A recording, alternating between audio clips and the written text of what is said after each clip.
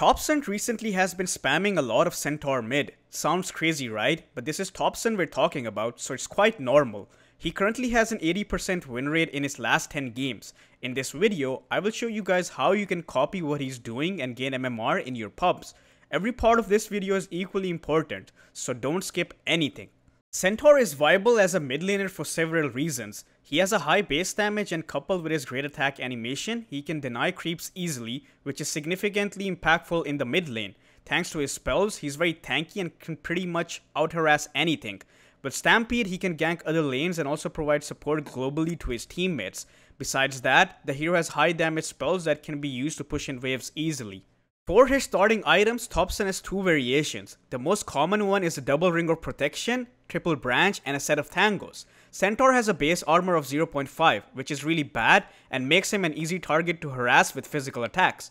In the mid lane, the enemy will always be right-clicking him, and to sustain himself against this, Topson goes for the double ring of protection, which provides him with 4 armor. The branches give him stats, and he can use them to eat tangos for double the duration. He does not go for a Quelling Blade in any of his builds, because Centaur inherently has a very high base damage. The other build that Topson goes for is a Magic Wand and triple branches. He goes for this build when he's against a matchup that will not be right-clicking him, but will constantly be using their spells. The biggest examples are Timbersaw and Bat Rider. Both these heroes will never right-click you, but will constantly spam their spells. The Magic Wand charges from the spellcasting allow Topson to sustain himself in such matchups. These matchups are really hard for Centaur, and buying the right early items is crucial. Topson always prioritizes fighting for bounty runes. Centaur has an AoE stun which can be very useful in the rune fights and can lead to a kill which can give him a head start in terms of experience and gold. With that being said, this means that Topson does not block his creeps from the get-go. In the laning phase, he's mostly aggressive because this is Topson we are talking about. His aggressiveness and playstyle differ based on the kind of hero he is playing against. To simplify it, he has different playstyles against a ranged hero and a melee hero. If he is against a melee hero, he tends to right-click them a lot with his high base damage. Topson always uses his stomp in a way that he secures a creep and gets a right-click on the enemy.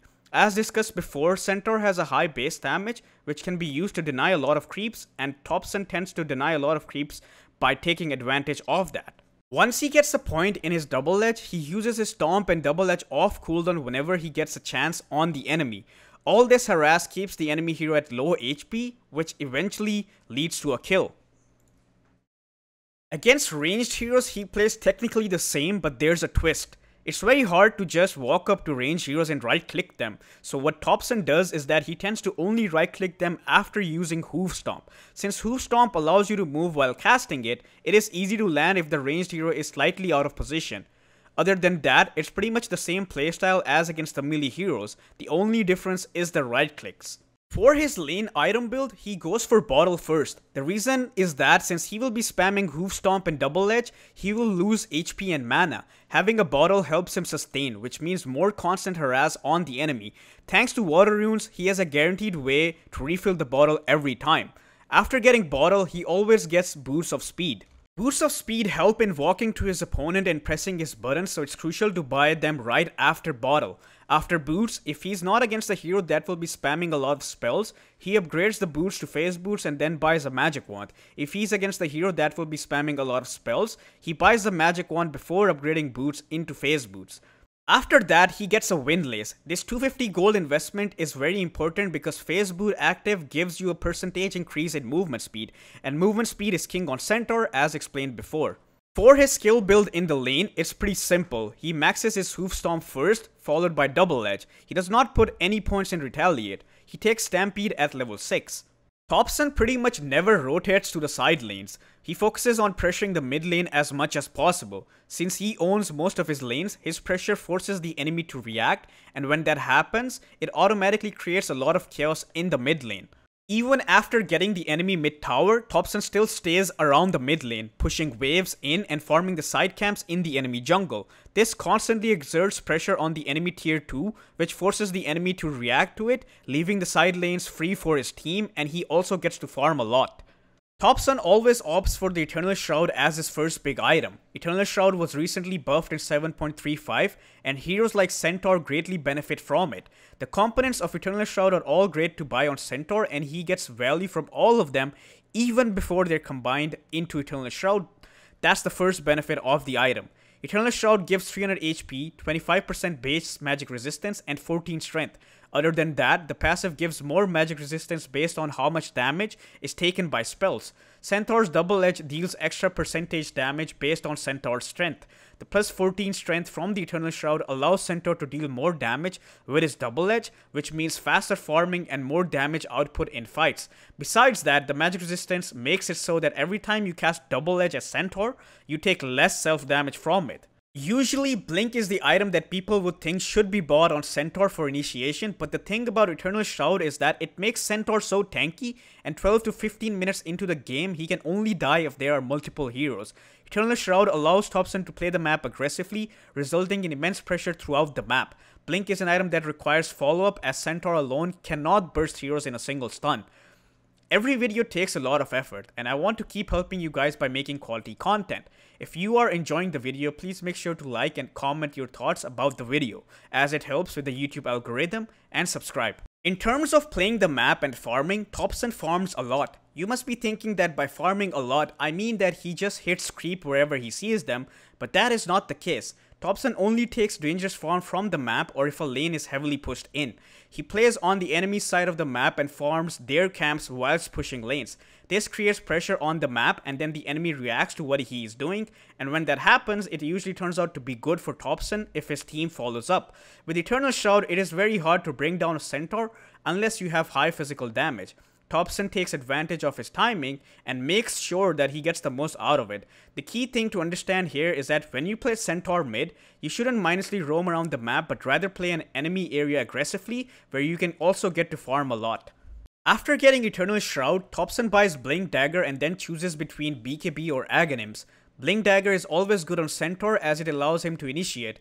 Blink combined with Stampede allows Centaur to have great reach, and after Eternal Shroud, it's fine to buy it as by then, you are already scaling well.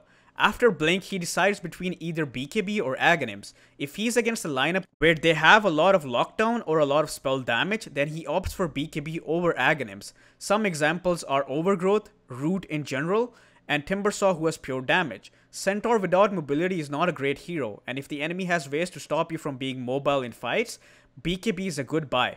If there aren't that many ways to stop Topson from moving around and killing him, he opts for Aghanims. You must be wondering that why does he go for Aghs as Centaur Mid when that item is for saving people? Well, that's where you are wrong. Centaur's Aghs also gives him Stampede. It has a cooldown of 24 seconds and a duration of 8 seconds. The way Topson uses his Aghs is that he uses it to farm waves combined with Double Edge. Besides that, it is very useful to go in and out of fights thanks to the short cooldown. Lastly, it can also be used to save people, but that's really how he uses it. He goes for Aghanims every game, which tells you how highly he thinks of this item. If he goes for Aghs first, he buys BKB afterwards and vice versa.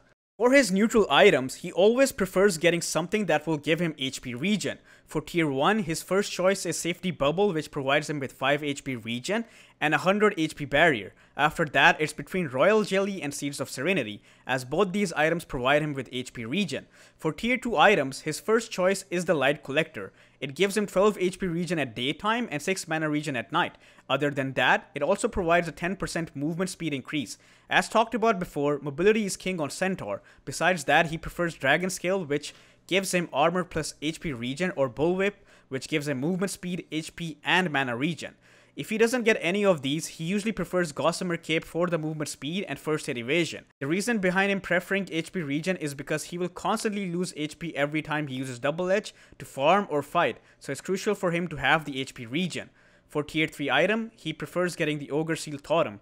It provides him with plus 10 strength, which benefits Centaur, and then the ability to run away from bad situations. Imagine having double Stampede and another way to get out, not to mention Blink Dagger. That's a lot of mobility. After getting his BKB and Aghs, Topson mostly opts for Octarine, Overwhelming Blink, and his Shard. Octarine not only makes Centaur immensely tankier with the plus 625 HP, but it also gives 25% cooldown reduction.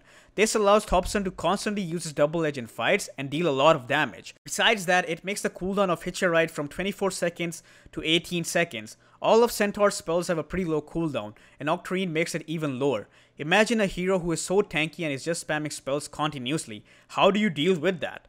Overwhelming Blink is self-explanatory.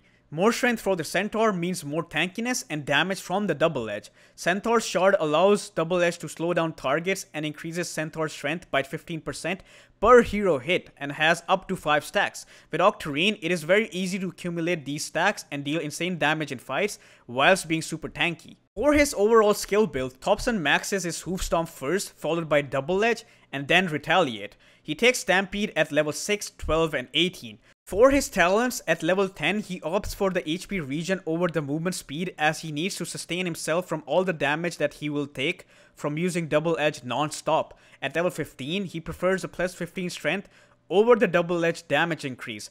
Having extra strength automatically increases the damage of Double Edge, whilst also making Centaur tankier, so it's better. At level 20, he takes the Stampede cooldown reduction talent. He usually has Octarine by this point, and the cooldown reductions combined allow him to use Stampede multiple times in slightly longer fights. Retaliate damage is not useful as his entire build revolves around mobility and dealing damage through spells. At level 25, he prefers having the Hoof Stomp stun duration increase over the Retaliate aura. This makes Hoof Stomp a 3-second stun, and in the late game, in 3 seconds you can blow up any hero with your team. Also, the fact that he will be having Octarine, so he will be using it a lot.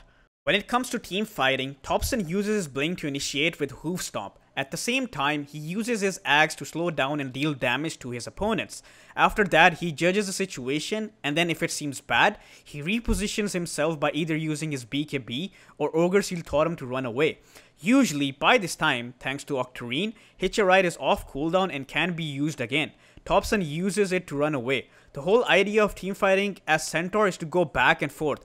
Go in with your initial initiation, use Hoof Stomp, Double Edge, Hitch a Ride, and Stampede, and burst one hero down and then get out. After that, wait for your spells to go off cooldown again because you have Octarine, and then reinitiate. Centaur does not right-click heroes. He uses spell, treat him like a spellcaster. There is no set way to copy the way Topson fights, but with this information, you should be able to be creative and take fights smartly. Remember that you have low cooldown spells and use them better. The playstyle is somewhat similar to Puck, but Centaur can be manly if required, whereas Puck is Omega elusive. If you wish to improve your gameplay on any role significantly, I offer private coaching lessons which can help you reach higher ranks as they have for other students. If you're interested, limited slots are open for January, which can be found on my Discord linked in the description.